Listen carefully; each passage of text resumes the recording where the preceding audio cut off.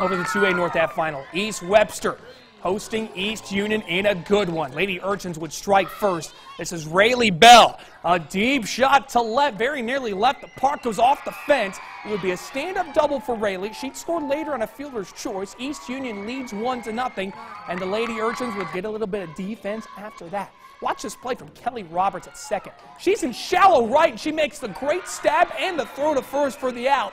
But East Webster had an answer coming, and that answer was in the form of 00 Jessica Davis. A bomb to right center. It's off the fence, and she's hustling in a second. She slides in safely. Now, after a hit moved Davis over to third, Mary Todd Brown back one to the pitcher.